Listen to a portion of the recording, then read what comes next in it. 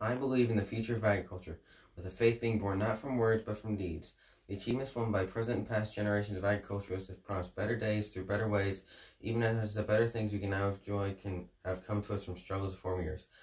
I believe that to live and work on a good farm or to engage in other agricultural pursuits is pleasant as well as challenging, for I know the joys and discomforts of agricultural life, which I hold an unborn fondness of these associations, which even in times of disencouragement I cannot deny.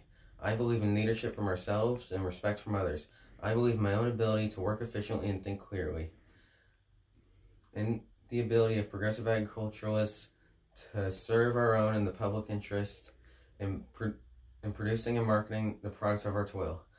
I believe that in less dependence and begging and more power to bargaining. In the life abundance and enough honest money to make it so for others as well as myself, and less need of charity and more for when it is needed, and being happy myself and playing square with those whose happiness depends upon me.